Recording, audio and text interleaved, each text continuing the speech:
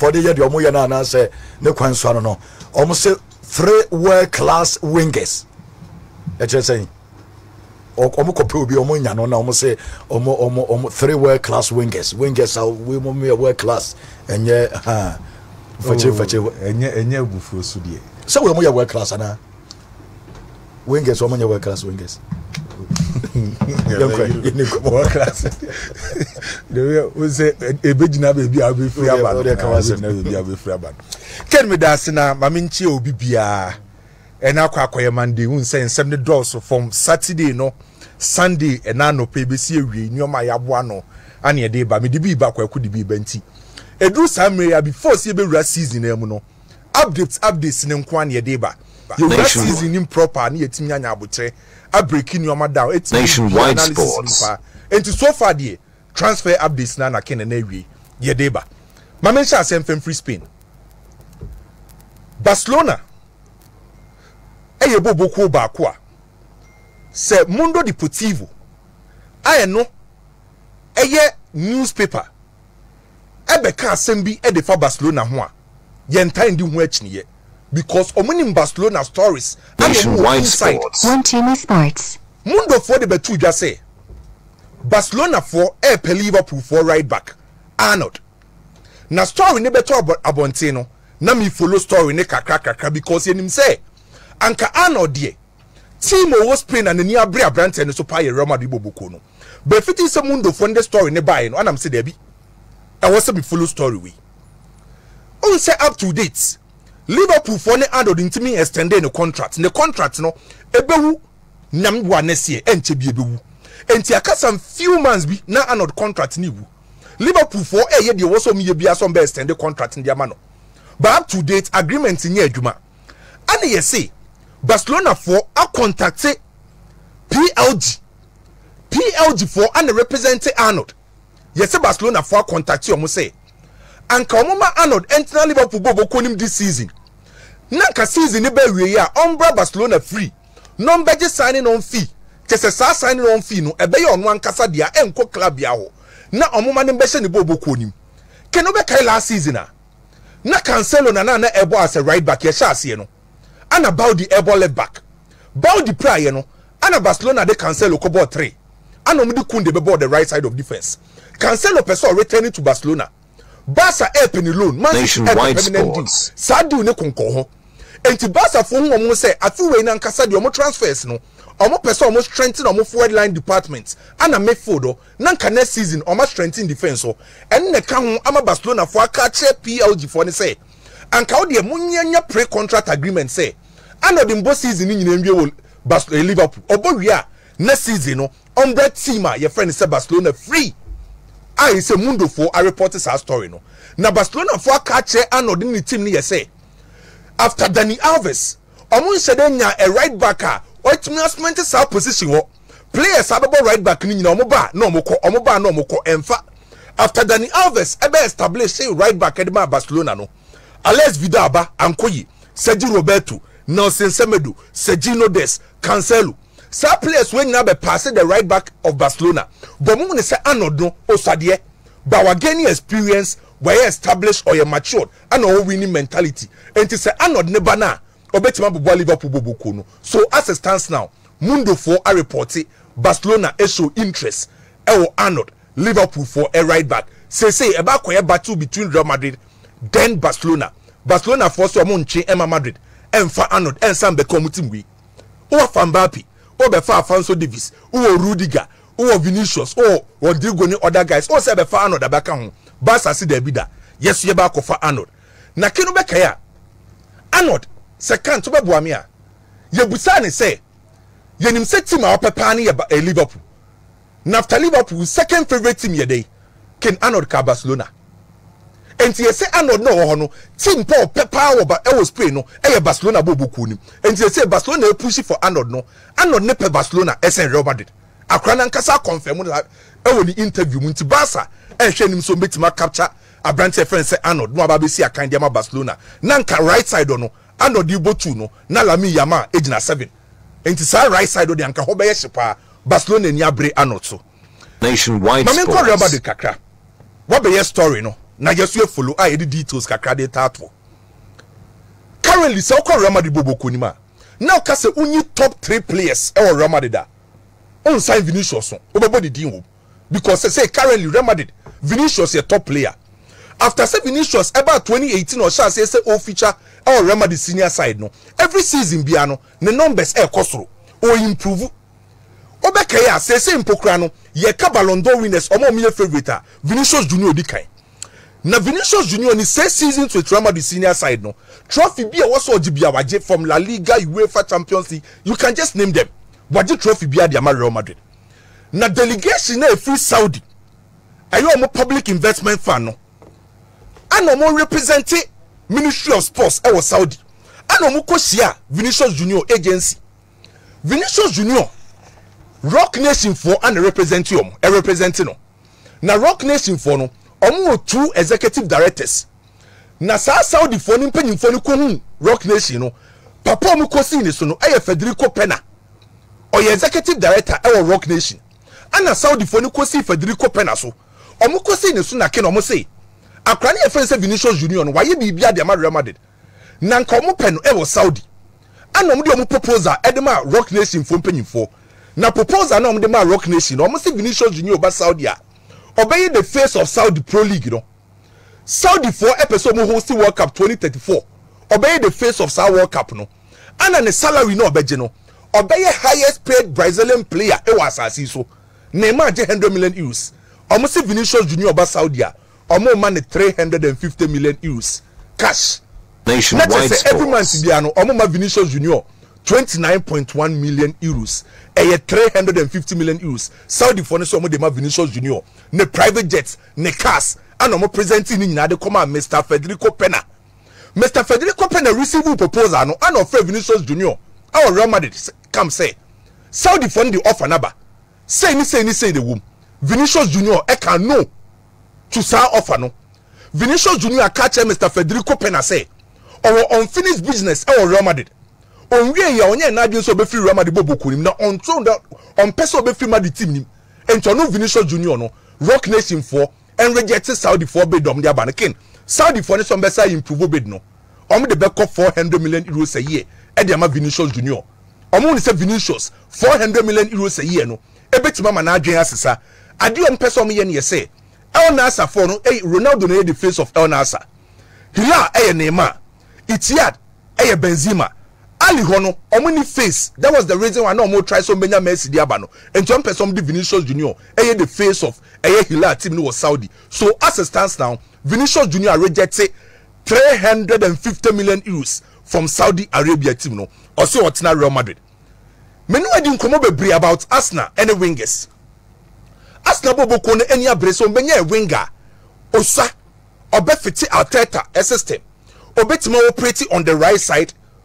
And a left side ni nyina most especially the right side obi obabe bo Bukayo Saka na Nico Williams na omo pe omo enya ana omo se omo pe Pedro Neto Chelsea for Pedro Neto meno wo ka say Arsenal for monitor the situation of Edingra Brighton for winger Arsenal for monitor Edingra Cote d'Ivoire ni abrantie no Arsenal for say omo enya Pedro Neto a Edingra no omo hwe ni situation omo ni say Edingra no young one.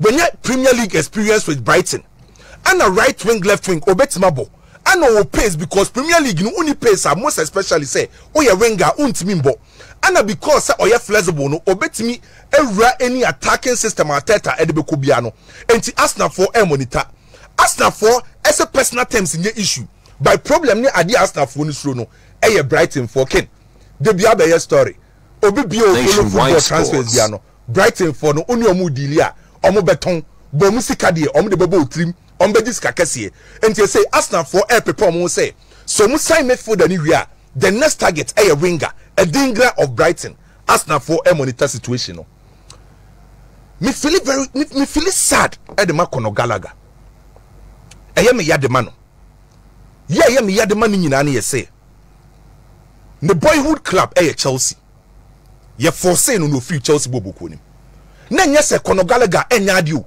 last season Chelsea top performance no ka ho bi So we ko Palmer now cut top 3 players on perform well for Chelsea. Na Conor Gallagher can be. And you force in a quality Madrid. Boy need to train one I so aqua could do Madrid Krumo. 3 days near other hotel. Only say all sign and answer on sign. And on a num hotel spin. Nick Nani say na Chelsea him say on bet me wie omorodion diu no. Nanka Conor Gallagher susu diu no. O met me sili diu ni nyina. Na Abranti e fe ne say omorodion. Chelsea any Atletico Madrid reach 35 million pounds. No ba be sign 7 years e dey ma Chelsea. Saturday and obepie mo London say obey any medicals. Oba Saturday na Chelsea any medicals no. Ana Chelsea for say omanya issues e won the physical state nim. Enti medicals no one passing nyina. Enti one passing nyina Chelsea decided say omo catch Atletico Madrid for na nkoma make changes kakra e won the conditions on the contract nim. Atletico Madrid for ebufu say enye no kure. Enti Chelsea for enfa brantie no medical report na informa no. Enfambra no mo hwe. So as it stands now, Chelsea for say brantie na medicals ne die. One pass 100%. Then again, brantie na ye friend say Conor Gallagher no. Na Chelsea so ni Atletico Madrid for so reach 42 million euros. Enti scanner Chelsea for betua for Omoredion no. Omo so the sales can be edi betua Chelsea Conor Gallagher. Na tese sales can dey ankomo dia balance. Nanka we kwa Chelsea we so quality Madrid. Chelsea for ka say abrantie na omo fa no. Omo pay 50%. I was on the rights. Akran so say on tiase da. So Atletico Madrid for bufu ye. Ana akran so bufu ye. Ana ma deal ni collapse na no Saturday, Sunday. Say as it stands now, Atletico Madrid for bufu say Chelsea for ntimi answer sa issue we a Conor Gallagher no omo ntimi nsan no. Nationwide sports. Ama say Conor Gallagher no ho kire no. Ene ya no Julian Alvarez akosan and medicals awa sign a contractor. Wakwa yitwa ne pictures e Wanda Metropolitano. By Conor Gallagher ntimi nye ndie no. Enti the problem the pressure kese pa na dia bre Chelsea for no. But you say Chelsea near Atletico Madrid finding a solution. So betimi ewie sa do no. That's the reason why Jorge Mendes that's all London. So back here Saturday na make a choice said the reason why Chelsea efa Pedro Neto ni say Jorge Mendes catch Chelsea for say on person the Joao Felix say bro Chelsea for reject say move no. But say the only solution for Conor Gallagher so betimi assign them Atletico Madrid. Na be your official say I just say Chelsea any Atletico Madrid finding a solution say Joao Felix ebeba Chelsea. Enna ana Joao Felix e ka yes to Chelsea move no. Ama Jorge Mendes e inform Chelsea for no. Joao Felix are ready say obetene salary ni so na initially Chelsea for ntiase no. Joao Felix currently 86 million euros with Atletico Madrid also obete so. No about Chelsea. So bibia no is up to Chelsea as it stands now. Say Chelsea for you to say on betima fa abrantie friend say Joao Felix less than 40 million pounds. Say omo accept ya Joao Felix ebeba Chelsea so e the abrantie friend say Conor Gallagher ebema team friend say Atletico Madrid. So as it stands now ade betima ma deal no go through no say Joao Felix ebeba Chelsea waka yes or so obeti na ketua no so say Conor Gallagher eda so Madrid or ti hotel already ba kwesi say obe sign dem Chelsea anase ontimi sign obi anim say Nico Williams na Barcelona for top target about the left wing gra. One reporter decided say on one Kasabe leading negotiation of Abrante Fence Nico Williams. Up to date, Omon said that any breakthrough with Nico Williams deal no. And Barcelona for say Nico Williams deal no che. And Chebiano window no so bebe na wie ye. And there was a pair option. Say Barcelona for options someone on the players me and said ding and ababe tuga. Some players no Luis Diaz, Rafael Leao, and Kingsley Coman. 3 players we and Barcelona for ese omo heso betime yimu baako. Na Barca for say omo 60 million euros e da ho. 60 million euros na e da ho no. Omo de omo for omo nsanka. By 3 players no ma listing it down no. E was a player ababa bia no. E was so ye within sa figure no. And any say salary e bro 12 million euros. And to say what check Luis Diaz move na. Deco enemy team and they push for Luis Diaz. And according to sources, any of them ben Deco enemy team, no say Luis Diaz no, a direct or a defensive winger at the Rafinha. And on the level no was through because they were quite Liverpool no approve. And to Deco more push for Luis Diaz. And a Rafael Leao also near Barca board ni more push for Rafael Leao because there was so many 2 wingers or Lami Yama all right ni hu Okraboa. Rafael Leao ni hu okrabo a enti nkofo bi so push for Rafael Leao ana Hansi Flick e push for Kingsley Coman because on na ye adwuma pen e wo Bayern enonim bi Kingsley Coman beye by assistance now Barca mpanyim for nji Kingsley Coman ndi because of the injury records e kra no ana ne salary no oje 70 million euros Barca for so say winger abeba no eni say salary ebro 12 million euros enti Kingsley Coman pokra betima ba Barca agi loan na ne salary no wate so Rafael Leao e release clause of 175 million euros by the salary no 6.4 million euros so Rafael Leao situation no release clause no so Barca for say omo ntra 60 million euros by Luis Diaz no Liverpool for turn 45 million euros Liverpool ye ready some beton around 60 million euros and a Luis Diaz edge salary of 3.3 million euros so among sa nipa 3 no player or what within the range of Barcelona Luis Diaz 60 million euros no Barca betimetua ne salary 3.3 million euros and 3 players Kingsley Coman Luis Diaz Rafael Leao Osho Barca sika no me twade ato na Luis Diaz and Elidi Deku e pushi for Sadio no by Kingsley Coman de no so de Hansi Flick na pushi say loan mediba no besi no mami rem wo Chelsea bien because meetings e koso Joao Felix ba Raheem Sterling Chelsea be ton ayen komana sha ase e koso sa wote se Chelsea afa Joao Felix kukuro Raheem Sterling e ko Nationwide sports na mbeka Chelsea Juventus e per Raheem Sterling e ma ye di san komo no ha Raheem Sterling ken oso ono no one obe move free Chelsea or a big team and an salary so on so as it stands now Premier League top team be na be for Raheem Sterling Liverpool here Raheem Sterling Arsenal me sure Manchester United so Raheem Sterling no so be free Chelsea here big team no big team say Premier League be din so be for no and also the salary of 16.9 million pounds on so